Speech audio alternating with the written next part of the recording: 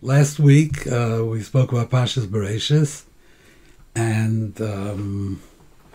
Baruch Hashem, several thousand people saw the session, and that's extremely gratifying. And first of all, I would like to thank Binyamin Sofer, who's really, I can't do this. I mean, it's all his work. And, I'm a bit of a Luddite, but, it comes to these kind of things, it's beyond me. But this week, on Sunday, I went to visit Rav Feivel Cohen, together with Rabbi Yaakov, who's Rosh Yeshiva of Beis Yosef in Brooklyn. And Rav Feivel Cohen was one of my Rabbeim in Cham, Berlin during my teenage years.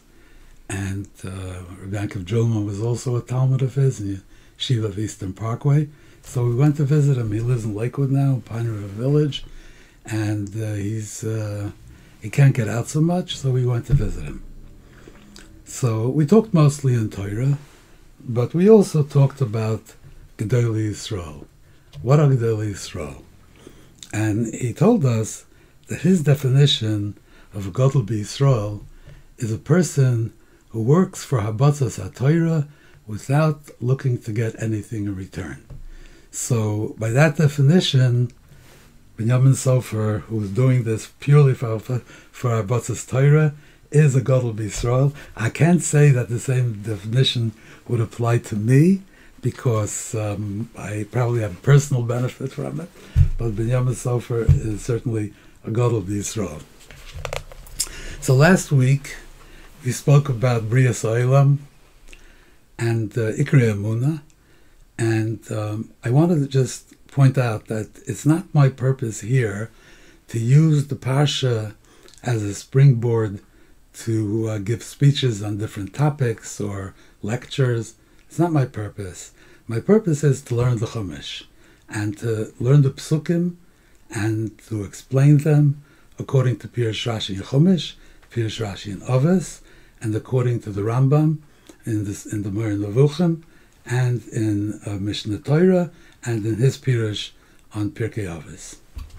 Sometimes the topics will be broader, and sometimes, I would want to even get into issues of grammar and digduk, not at great length, because I understand most people don't have too much patience for that, but whatever the pasuk requires to understand what it's saying. Before we go to Parshas Noach, I would just like to say a few more things about Bereshis, because there are a couple of omissions that I made, and I'd like to add one more thing.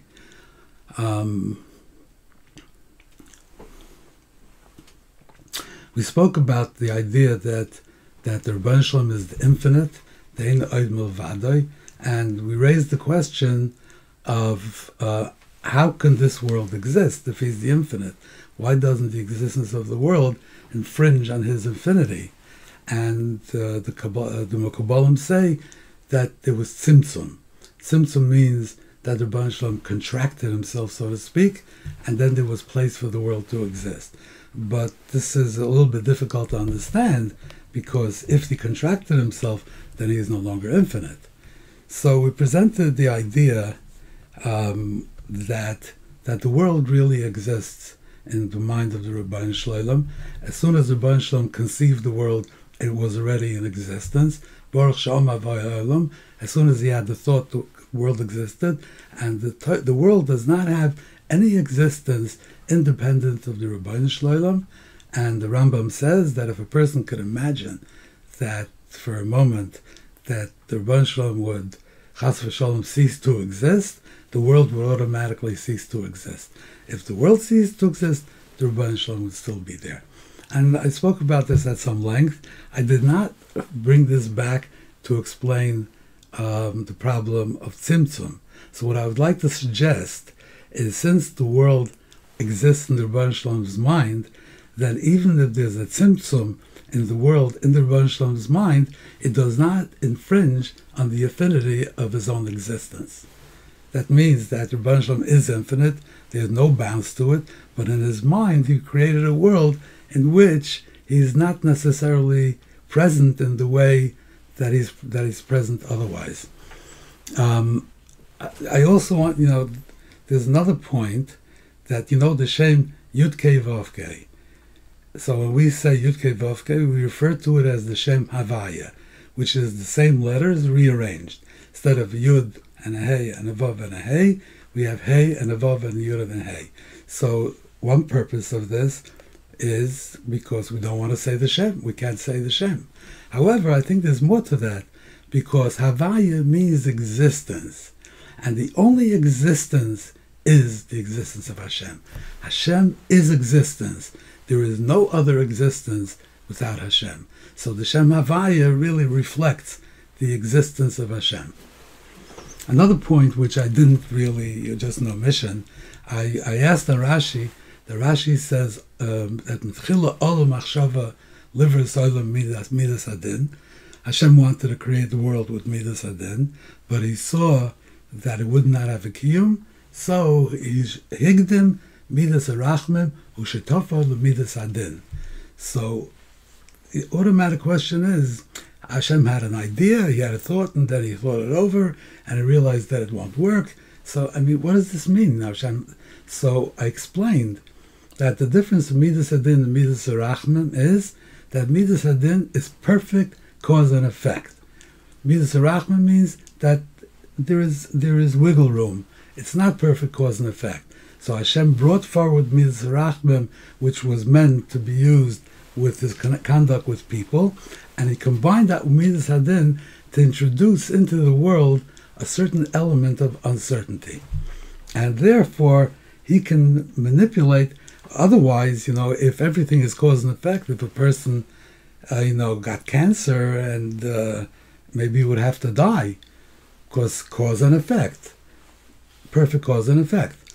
But he brought forward Midas Arachmim to say that there can be spontaneous emissions, there is a certain randomness, and therefore it's possible for people to survive with Rachmim. But what does Olam Machshava mean? He thought. So Olam Machshava doesn't mean that he had first the thought of Midas Adin and then he changed his mind to combine Midas Rachmim. Olam Machshava means when the Rebbeinu Shalom decided to create a world, by definition, it has to be Midas Adin. It has to be perfectly engineered. Chazaka Chavre in the Moitzi Dovashin Mesukan Tachas Yod, the Tam Chacham always give you whatever he does is complete and it works. So the Rebbeinu Shalom creates a world, then that world has to be Midas Adin. It has to work. It has to be well engineered. However, the Rebbeinu Shalom understood from the beginning. He understood the Olam Machshava means that the very thought of creating a world means it has to be Midas Adin. The physical world, it has to be perfect cause and effect. That is perfect engineering. But the Rebbeinu Shalom understood that there would be a problem with Rachmim. How could a person get sick and daven, and Hashem will give him a cure if that violates the perfect Midas Adin? So he had to combine Midas Rachmim to introduce a certain element of uncertainty where he's able to manipulate the processes of the world.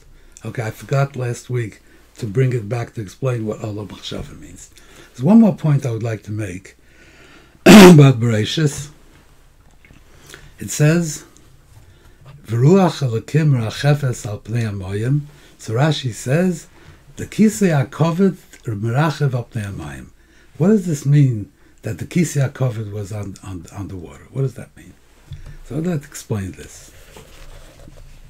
The Torah says, brings a medrash in Arachaim Tufkuf Pei Aleph. He says that the Goyim, look how different Klal Yisrael is from the Goyim. The Goyim, they come out of court and they don't know what the verdict is going to be. And they're sad and anxious and they're worried. They wear black clothing. But the Yidden, when we Yisrael, Einon Kain, we're not like that. Leivshim Levonim, we wear white clothing. Apparently they used to wear white clothing in those days, more than today. Today was mostly black. but they come out wearing white clothing, and they're happy Rosh Hashanah. Lefi sheyodim sheHaKadosh Baruch Hu yaseh lohem nes. They know that the Rebbeinu Shalom will do for them a miracle. What does that mean? What does that mean? A miracle? I mean, if you daven to Rebbeinu Shalom and you do tshuva and you have rachamim. Rachamim is a miracle. Rachamim is not a miracle. It's one of the midas of the Rebbeinu Shalom. He's a racham. It's not a miracle. So, there's a Gemara in Rosh Hashanah that says that the Rebbeinu Shalom mata, what's the lashon over there? Mata klapi chesed. He tips the scales. We have our avainas, we have our mitzvahs and our aveiros, and he tips the scales in our favor. He puts his hand on the scale. So there's a machlokes in the Gemara. Noisei yoikovish. Does he lift it? That means he lifts up the sins, which automatically makes the mitzvahs go down and become heavier and tip the scales in our favor. Or kovesh, he presses down on the mitzvahs, so that makes it tipped in our favor. That's what Rashi says in Rosh Hashanah. The same Gemara appears in Erchen on the Ches, and Rashi says that kovesh means, what's the lashon of Rashi? HaKadosh Baruch Hu kovesh umastir avonos tachas mechilos Kiseh Hakavod k'dei she'achriyu haschuyos. He takes our aveiros and puts them into like little tunnels under the Kiseh Hakavod. Puts them in little tunnels. What does this mean? What does this mean? So I'd like to first explain the Rashi, and then I'll explain that Gemara. The Rambam says that the Rebbeinu Shalom does not interact directly with the world. He's too high. Like the lashon of the Alshach and Kaels is achor. The Rebbeinu Shalom does not interact directly with the world. He interacts through malachim. And what are malachim? I mean, there are some malachim that we know, Gabriel, Raphael, Michael, we know these malachim, but the Rambam says that all chukei ateva, all the laws of nature are malachim. They do the Rebbeinu Shalom's will, and by that they are called malachim. That there's gravity. Gravity is a malach. It fulfills the will of the Rebbeinu Shalom that heavy things should fall down to earth, so it's a malach. So all the forces of nature, everything is a malach. That a seed grows into a tree, that's a malach. All these things are malachim. Now, Rashi says that Yom Echad, why is it called Echad? He was the only one in the world because the malachim were created on the second day. On the first day, there were no malachim. He didn't create the malachim yet. That means that the processes of nature began on the second day. On the first day, there was no nature. On the second day, when it created malachim, then the forces of nature were activated and they participated in the development of the world. But on the first day, there was no nature. So how did the Rebbeinu Shalom create the world? And how did he do everything on the first day? How did he do create Shemayim Ba'aretz, and how did he made via oil? He made light. How did he do this? So the answer is that he created something which is higher than a malach. And the Gemara says in Pesachim, 7 things were created before the world in preparation for creation, and one of them was the Kiseh Hakavod. The Kiseh Hakavod was not always there. The Kiseh Hakavod is a creation. It was created right before the creation of the world. So the Rebbeinu Shalom created a Kiseh Hakavod which is much higher than a malach, well above the malachim. It's a kind of a malach, like a super malach, and it's as close to the Rebbeinu Shalom as it could possibly be. But it's a malach, so it's a kind of a malach. So on the first day, he used the Kiseh Hakavod that he created before the creation of the world, and with the Kiseh Hakavod, he created the world. So the Kiseh Hakavod is higher than malachim.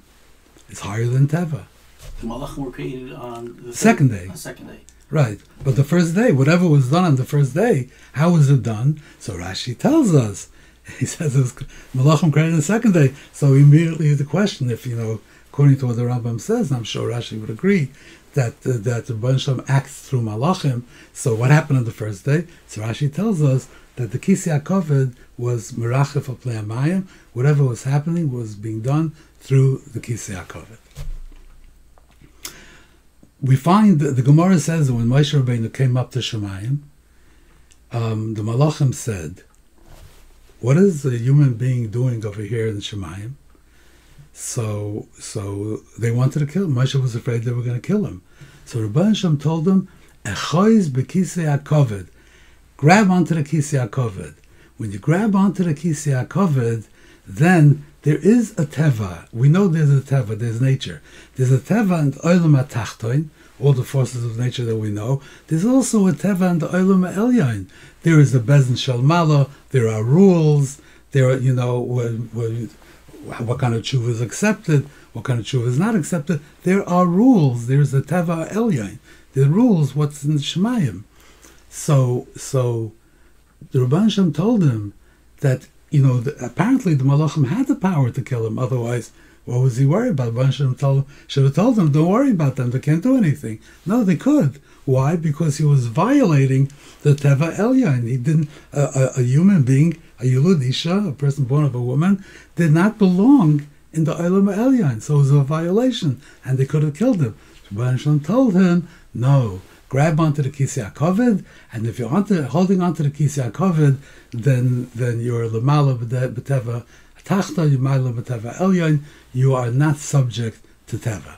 We find the same thing that Menashe, the king of Yehuda, who was a terrible, terrible king, and not going to get into Menashe, and he wanted to do tshuva after like many years of subverting Klal Yisrael.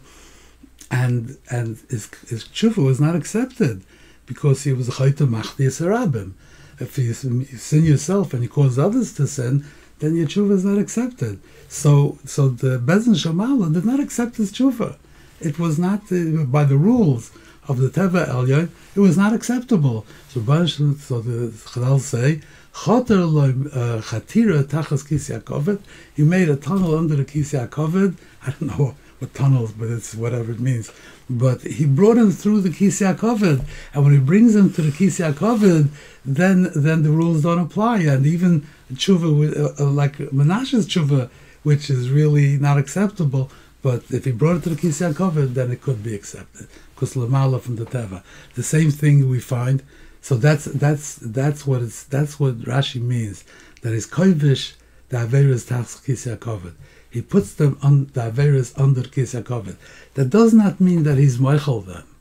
He's not moichel them, but he takes them and he puts them into Kiseh Hakavod, and he keeps them there, and therefore whatever din was supposed to be a judgment was supposed to be passed on them is not, because everything is in suspension, and this is in violation of the Teva Elyon by din. But if you go to the Kiseh Hakavod, if the Rebbeinu Shalom puts that on the Kiseh Hakavod, then he can give you rachmim and let you go for another year. That's what that Gemara means. So what the measures that the Torah brings is saying, we're betuchim sheyas lanu nes. We know that the Rebbeinu Shalom, when it really comes to it, he will make a nes for us. What is a nes? He will be kovish our averis tachas Kiseh Hakavod. He will put our averis into the Kiseh Hakavod, and that is a nes. It's a miracle. Why? Because it overrides the Teva Elyon. So it is a nes. Now let's turn to Parshas Noach. So we know that Noach was the one who gave Musar to the people of the Dora Mabul. They were terrible. There are rayas and tremendous amount of Avodah Zarah and Gezel. They were thievery, and even though there was like Nigmer Dinam Elal Ala Chamas, that the final straw was the thievery, but really what they did, for what they were punished, was harayas and Avodah Zarah. And Noach, he gave them Musar about that. They didn't listen, and he was the one that was saved. But ironically, Noach was the one that caused the Mabul. He caused the Mabul. Why? Because when Noach was born, it says, Zay nachmeinu mimaseinu. Why did Lamech call him Noach? What does the word Noach mean? Zay nachmeinu maseinu mitzvah yedenu min Adam asher irara.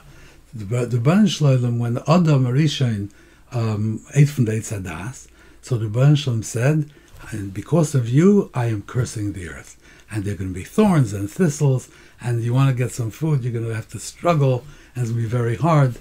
And now, when Noach was born, so Lamech said that, he will give us comfort and relief from the troubles that we have, the struggles that we have, dealing with this cursed earth. How did he know? How did he know he was a baby? So either it was a tefillah, some Mefarshim say, or it was a nevuah, and the Cham brings a medrash that Noach was Noilad Mal. He was born with a bris. And when Hashem cursed the earth, so Adam asked him, Ad Masai, how long is the earth going to be cursed? So he said, until somebody's born with a bris. When that's going to happen, it's over. So when Noach was born and he had a bris, and they knew Kabbalah from Adam that the curse will come to an end, then they understood that this is he's bringing us comfort and relief.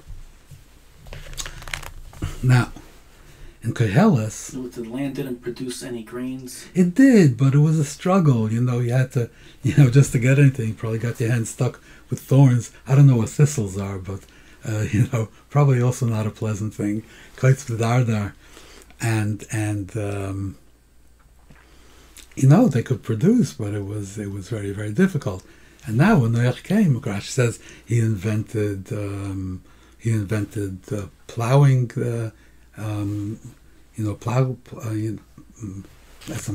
All kinds of agricultural tools, and the thorns and thistles went away. So now it was much easier. You just plowed and it grew and you ate. So in Koheles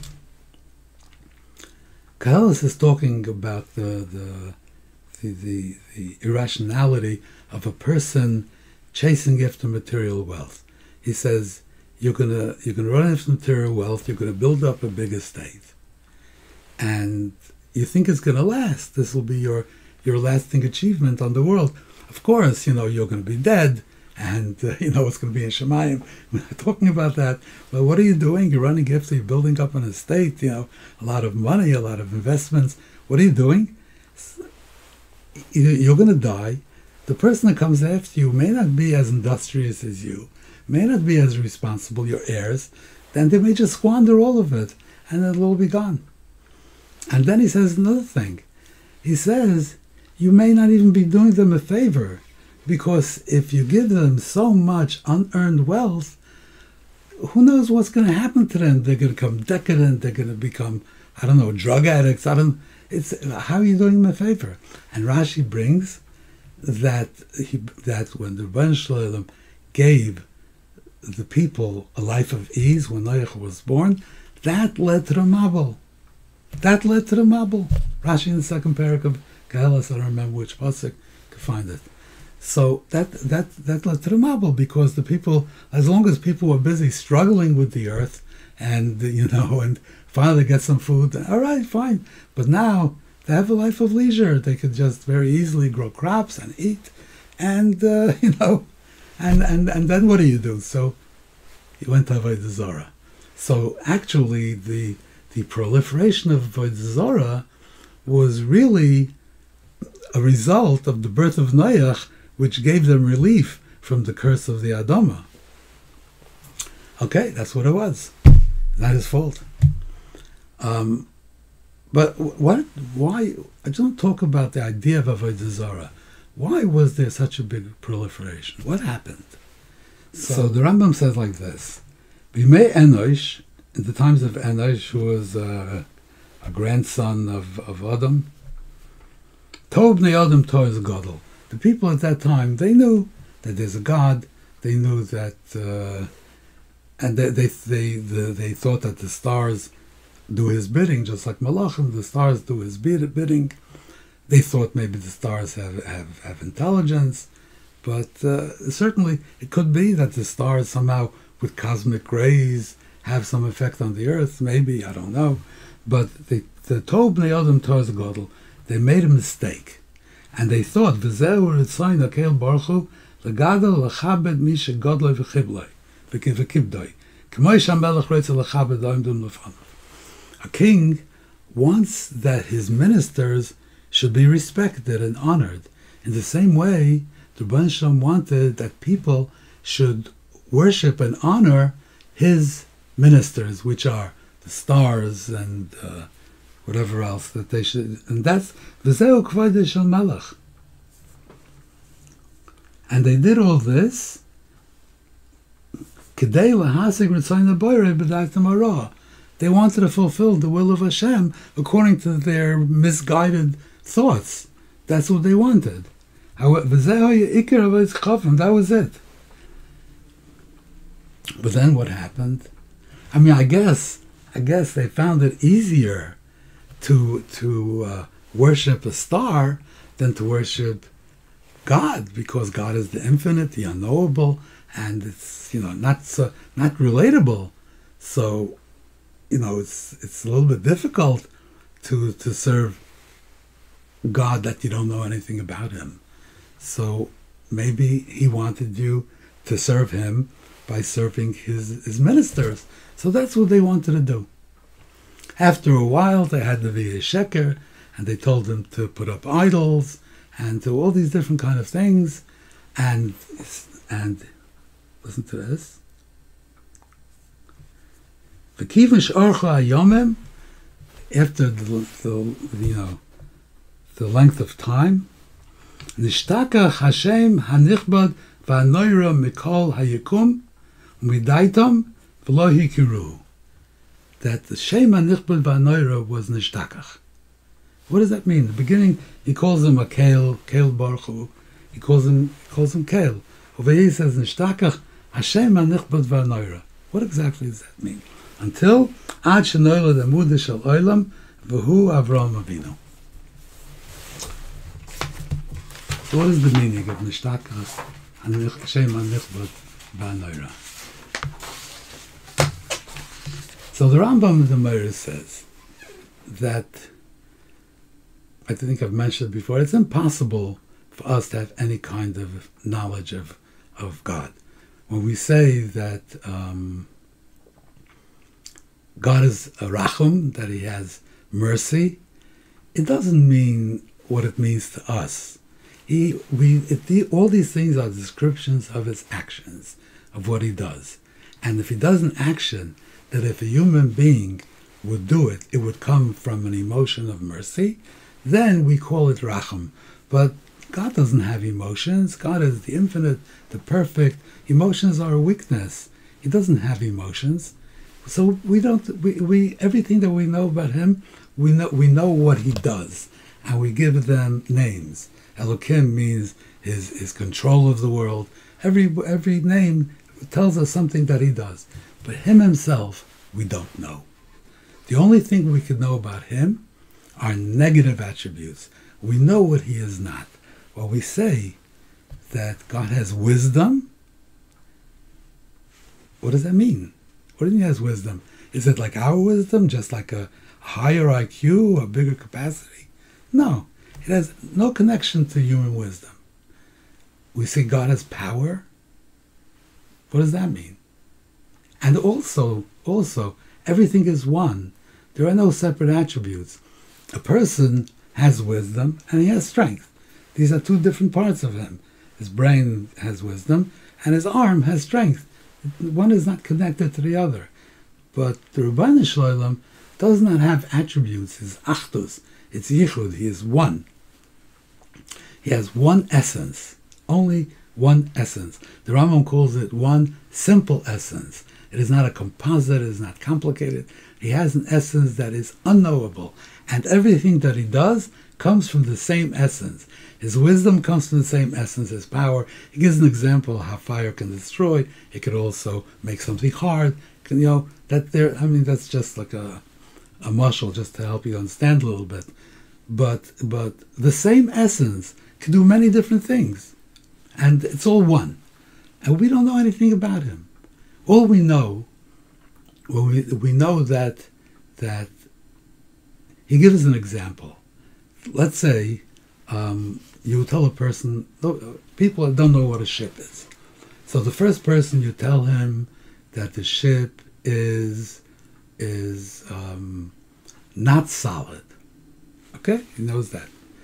The second person comes in, who also was there already, or whatever. Another person comes in, and he knows what the first person knows, and he's told that the ship is not a cylinder. And the third person comes in, and he tells him that the ship is not a cone. So now the first person knows one piece of information, the second person knows two, the third person knows three. He goes through a list, but it is three. Which one knows more about the ship? The third person, because he has three pieces of information, and the first person has only one piece of information. However, does the third person have any idea of what a ship is? No. He just knows what it's not. So that's, he says, when it comes to Rabbi Shalom, we cannot know what he is, we can only know what he is not. We know when we say about his wisdom, we know that he is not ignorant. But the wisdom that he has, no idea what that is. That's what the Reinman says. However, I'd like to give a hypothetical. Let's say there's a person, like I come here and I tell you I met a person, and I tell you the person's name. The person's name is, I was trying to find a name which wouldn't tell you anything about this person. And the best I can come up with is Lynn. Because Lynn, it could be a man, it could be a woman, it could be, I don't know if Haredim ever used the name Lynn, but there are plenty of Jews that use the name Lynn. It could be a Westerner, it could be a Chinaman, it could be, Lynn doesn't tell you anything about this person. Nothing. But do you know anything about this person? Actually, you do. You know that his or her, we don't know if it's a man or a woman, we know that this person's name is Lynn. So we have something that we know about this person. We know the name is Lynn. When it comes to Rabbi Shalom, the Rambam says that all the names of the Rabbi Shalom, all the many names, they all reflect his manifestation in the world, the things that he does. The name Yud-Kei Vav-Kei, the tetragrammaton, the four-letter word, that four-letter name, that may not be pronounced, that is the Shema Etzem. That is his name. That is the name of his essence. It is not a reflection of things that he does.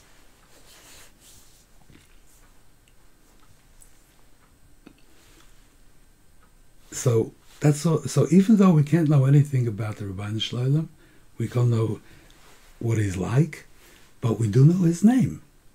We know his name is Yud-Kei Vav-Kei. That we know. When the people, in the time of the Mabul, or before the Mabul, when they decided that they're going to worship his servants and eventually worship idols, they still knew that there was a Rabbi Shalom, but they really couldn't connect to him. But they knew that there was a Rabbi Shalom until it was Nishtakach Hashem Anichbad V'Anoira. The name Yud Kei Vav Kei was forgotten, and without knowing even his name, then they lost all connection. They had no connection to him, and then it was total Avodah Zarah. They forgot that the Rabbi Shalom exists. Everything was into the idols. Until Avraham came along.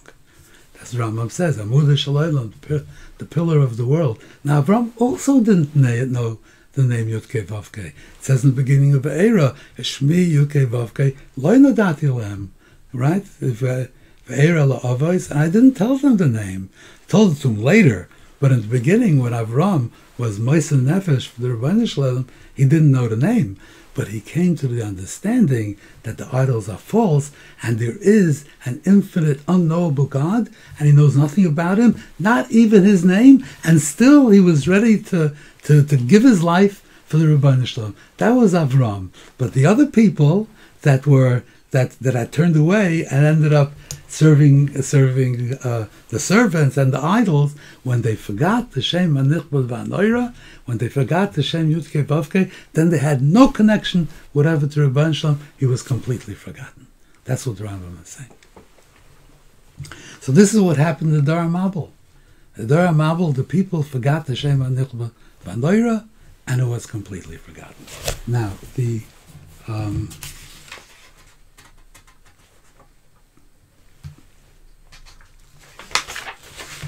Mishnah Brura, let me see one second. Here, the Mishnah Brura, right at the beginning, Siman Aleph, Zivkot and Dalet, says that a person should always think that he's Omed Lefnei Hashem Yisbarach. He's standing in front of God. A person should always be aware of God and to know that he's standing in front of him. And then he brings this. Because for B'Shem Arizal, the Arizal said, Sheyitzayir Shem Avaya Tomet Keneged Einov. He should have the Shem Yud-Kei Vav-Kei in front of his eyes. V'zeh Soit Shivisi Hashem L'Negdi Samid. Shivisi Hashem L'Negdi Samid, he says, doesn't just mean that the Rebbeinu Shalom is in front of me. It means that the Shem Yud-Kei Vav-Kei is in front of me. V'zeh Toyeles Godel In Yira. That will help you for Yira, because it will help you relate to the Rebbeinu Shalom in a direct way. This is, we know the Rebbeinu Shalom's name, should always keep his name. That keeps him in front of you more than just knowing the things that he does in this world. Shem Yud-Kei Vav-Kei. There's an old minig, and people write Sforim, that they start the Hagdama with four words that are, the first letters are Yud-Kei Vav-Kei. Yisbarach, Yotzer, Yisala, Haboirei, whatever they pick. But it's Yud-Kei, Vav-Kei. Recently, in recent years, Sforim don't necessarily start that way. They start with Oidel Hashem B'chal Levav, I thank him, it's wonderful, Hashem Levav, but they don't use that minig. With my Sforim, I always do that, because the Shem Yud-Kei, Vav-Kei. I want to be, you put in the Shem Yud-Kei, Vav-Kei, in the beginning of a Sefer, to say, because that is directly the Shem Etzem. So you put in Yud-Kei, Vav-Kei. And this led to Avodah Zarah, because the Shem Yud-Kei, Vav-Kei was forgotten, and the Zarah Mabul reached a point where they totally forgot the Shem Anichbod V'Anoira, and they were totally into Avodah Zarah, had absolutely no connection to Rebbeinu Shalom, and that brought on the Mabul. So the pasuk begins, Ela told us Noach, Tzadik Tom Hoyav Deraisa. So it says, Noach was a tzaddik in his generations. So Rashi says, B'Deraisa, Yesh M'Rabbeinu Doshim Moisei L'Shvach. Even in his, decadent, depraved generation, he was able to be a tzaddik. Kolshkein, Ilohoya B'Der Tzaddikim, Oy Tzaddik Yoser. If he had been in a better environment with the tzaddikim, he would have been even greater. And then, like it's a derogatory statement. In his generation, he was a tzaddik. He would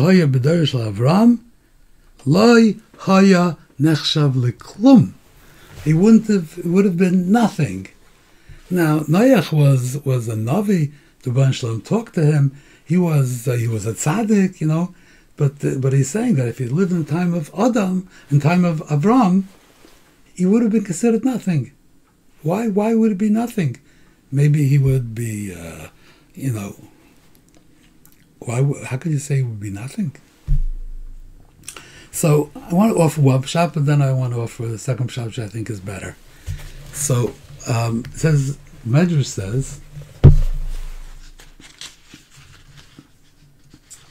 the last pasuk in Bereshit, the Noach matza chaim b'einei Hashem, that he found grace in the eyes of Hashem. So the Medrash says, afilu Noach shenishtayer mehem, even though Noach was survived from the Mabul, lo hoya kedai, he wasn't deserving of it. Elo shematza chaim, he found favor in God's in the Rebbeinu Shalom's eyes. So, what does this mean exactly? What does this mean that he found? What is chayin?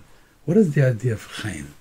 So the Gemara says in Soita, Rav Yochanan, Sholosh chinas hain. Chayin hamakam al yoshvav. People, the place where people live, it finds favor with them. You may live in a place, somebody will come and I'll say, oh, what kind of place is this? You know, the streets and this and the smog and those. But the people that live there, to them, they see it in a favorable light. Chayin isha al bala. A wife has chayin for a husband. The husband looks at her in a favorable light. Chayin hamekach aloik chay. Once you buy something, before you buy something, you look at it, you think, check the consumer, are there still consumer reports? But you check the consumer reports and you see what people say about it, you think, and this, and you comparison shop. But once you buy it, it's the greatest. It has favor. So Rashi says, Chein hamokum al yoshvav, that the place where a person lives finds favor with them. Afilu hura nir lehem toiv. Even if it's not good, they see it as good. Chein isha tamud abala, a woman finds favor in her husband's eyes. Afilu hi mechueres, even if she's not so pretty, but nice is kein beinav. He finds her favor. He finds her pretty. So this is what chein means.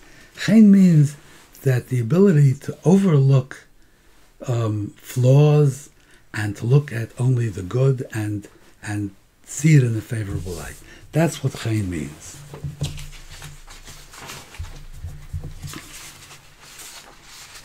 We have in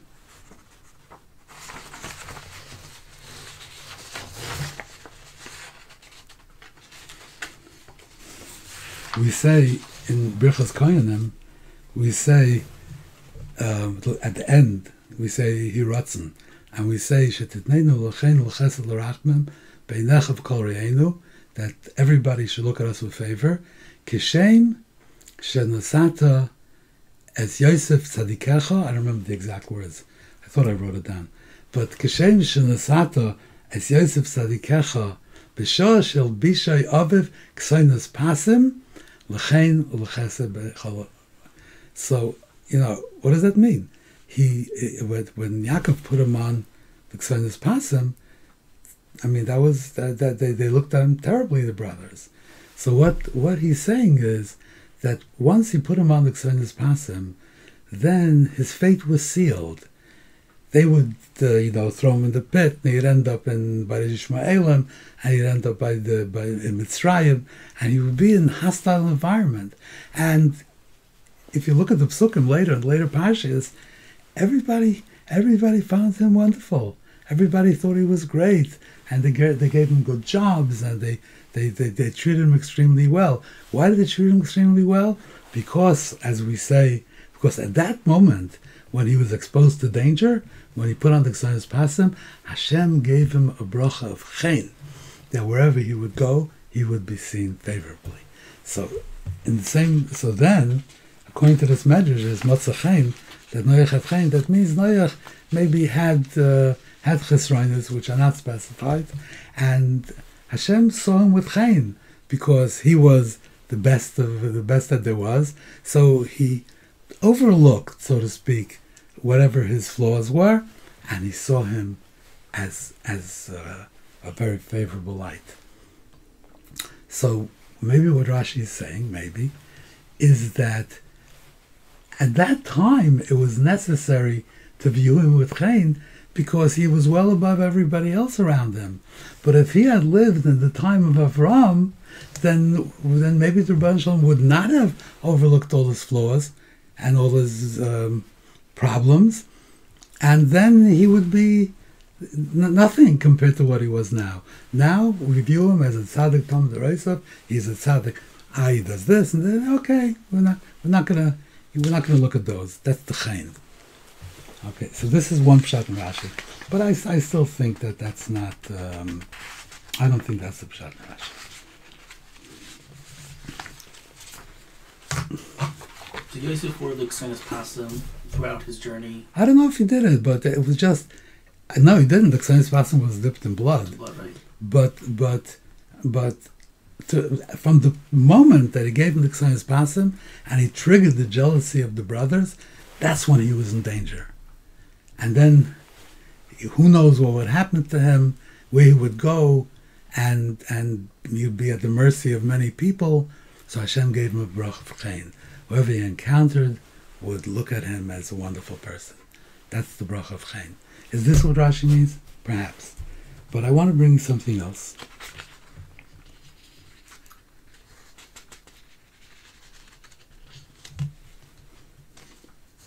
It says in Parshas Shmini that, but Nadav Avihu were the sons of Aaron.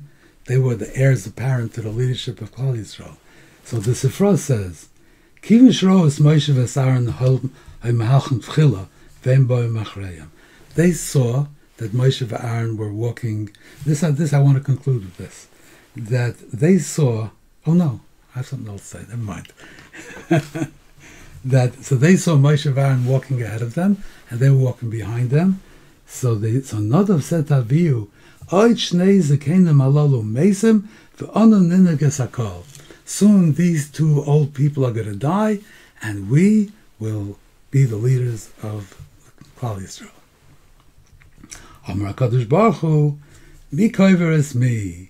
We will see who buries whom, and they died. I mean, Nadav Avihu were tremendously great people, and Moshe Rabbeinu, when they died, he said apparently they're greater than us. I mean, why would they say something like this? Why would they say that we're waiting for them to die? I mean, what? So, there's a Gemara in Megillah. The Gemara says that Rabbi came to visit Rabbi Shua ben Karcha. Rabbi Shua ben Karcha was very, very, very old. I'm not sure how old, but really old. And he asked him, B'ma arachta yomim? How did you live so long? So he told him a number of things. He never looked at, it's Naf Chavches Amar Aleph in Megillah. He never looked at a Rosh's face. I mean, he told a number of things that he said. Okay. He said, what do you want to know? Does it bother you that I'm living so long? So he said, no, it's Torah, I want to learn it. In other words, what's happening at Shua ben Karcha is Torah, I want to learn it. So he told him. B'shas B'tirosai, when Rebbe's getting ready to leave, so he told him, Barcheni, give me a bracha. So he said, Yi rotzen shetagia l'chatzi yomai. A bunch of help that you should live half as much as I've lived. So Rabbi said, and all of it not? Why you give me such a bracha? You give me, I should only live half as long as you? What's wrong if I live all as long as you? So he said, Haboy macharecha behema yiru. The ones that come after you should be shepherds and take care of animals. So Rashi explains,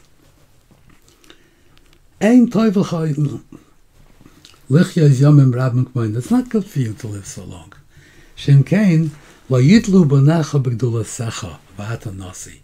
Your sons are your heirs, and they are going to be your successors. And if you live very long, they'll always be just regular people. So you see over here that I mean, not for all people, but for people that have destinies for greatness, if they have a father in front of them who's greater or is in that position and they cannot get to it, then a person would be stifled. He would not be able, a person has to be able to reach the fulfillment of his destiny. And as long as the father stands in the way, then they cannot reach that destiny. That's what Nadav Avihu was saying. They had their destiny. They were supposed to be the leaders of Klal Yisrael, and they felt stifled. They weren't looking for gaiva. They weren't looking to have kavod. They were looking to grow. They were looking to become, as they could not grow into being the people that they were meant to be as long as Moshe Baron was there. Well, Moshe Baron would pass away, then they could reach the office of leadership. They could become the leaders, and a person rises to his situation. And then if they would be the leaders, then however great they were now, they would be able to reach much higher levels of greatness. And that's what they were saying, that they felt that impatient, I guess, that they wanted to reach those levels of greatness, and as long as Moshe Aaron were there, they could not because they needed people to ask them something, but it's just the nature of how it is, that if you are in the second position, you cannot be fulfilled. So this Gemara says in Avodah Zarah, very similar thing. Let's be grateful to our ancestors. This means the ones that did the Egel. If they hadn't done the Aveira,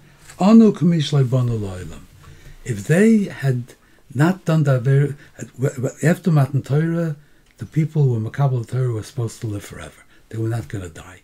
But once they did the Chet Egel, then they had to die again.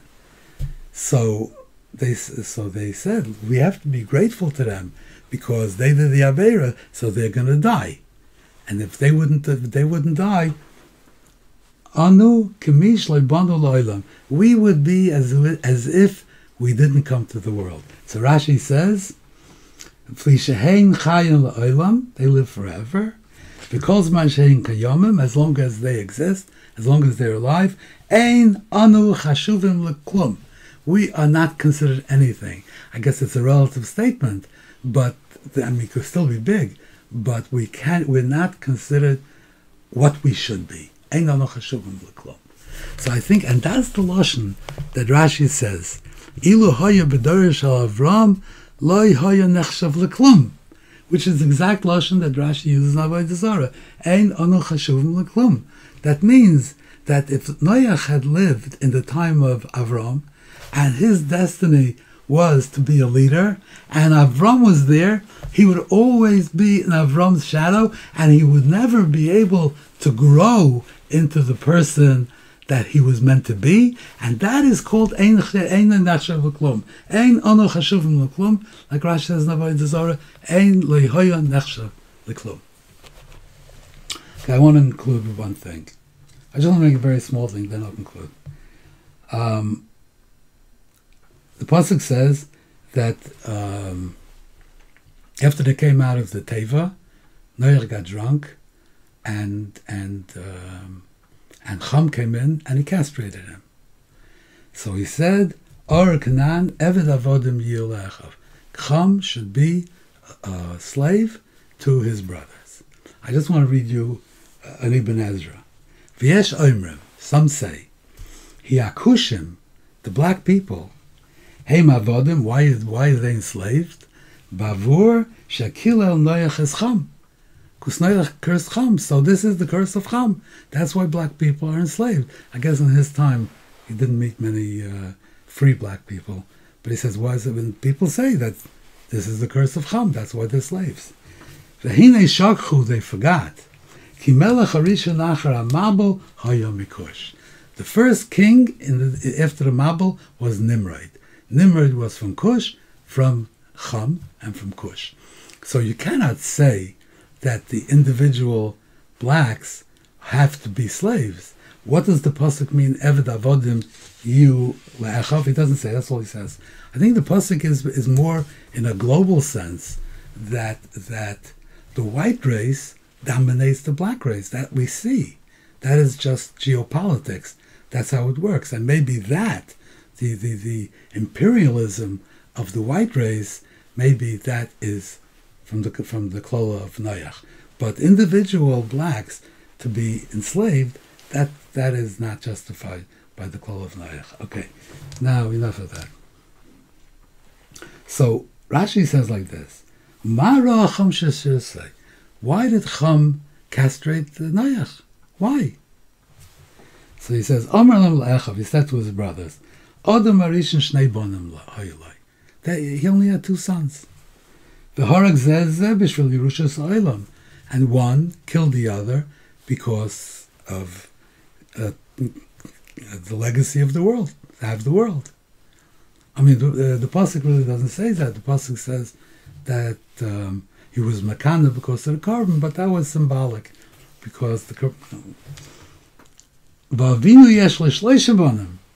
our father has 3 sons. He needs a 4th son. What does this mean? You have an empty world. Everybody is gone. Only Noach and his 3 sons. And the entire world is open to you. All of Europe and Asia and Africa and all the continents, they're all open to you. An enormous world. There are 3 people and you have a 4th person. Too much, we're going to kill each other. What does it mean? I mean, within a few generations, these 3 people will have, thousands and millions and billions of people. And, many of them kill each other, of course. But, what was he saying? He was saying is this. Cain killed Hevel. Why did he kill Hevel? Because there was a conflict in ideology. Cain was a material person. He was a man of the earth. Hevel was a spiritual person. He was more, towards God. So there's a conflict of materialism and spiritualism. The Kadmonim, the early people, they established the streams of ideology in the world. Cain was materialism, and Hevel was spiritualism. When Cain saw that the Rebbeinu Shalom accepted Hevel's carbon, so he said, that means that he's going to be victorious over me, and the world will become spiritual, not the ideology that I want to establish. So he killed him. So he said, now you have 3 sons. Cham said that Noach has 3 sons. They were the new first people. The world was destroyed. They were the ones. And they would establish what goes on in the world. Shem, Cham, and Yafes. Shem is spirituality, seeking the Rabbi Shalom. That's represented by Shem. Cham represents materialism, Avodah Zarah. That's what Cham represents. Yafes represents secular humanism, philosophy, learning, that is the Chachma of secular Chachma. So these are 3 different streams. There is spirituality, there is Avodah Zarah, and there is secularism. And these 3 streams are in conflict. If you look at the world, everything that happens in this world, Kamat, on a larger scale, is a result of one of these, the conflict of one or the other of these ideologies against another one. Christianity Christianity comes from shame, comes from spirituality. Of course, it's not what it should be, but it's the descendant of shame. So the Christians overcame the Greeks and the Romans. We have today in the world, we have like communism, and these are secularism, these are secular movements.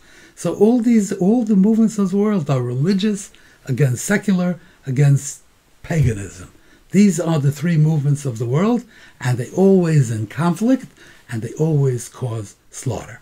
So he says, are you going to introduce a 4th son who's going to introduce a 4th ideology? The world can barely survive with the conflict of 3 ideologies. A 4th son would introduce another one. What would it be? I don't know. Maybe environmentalism, maybe something else. I don't know. He didn't do it, so I don't know. But if there had been a 4th son, there would have been another ideology. So he said that the world will not survive the conflict of 4 ideologies.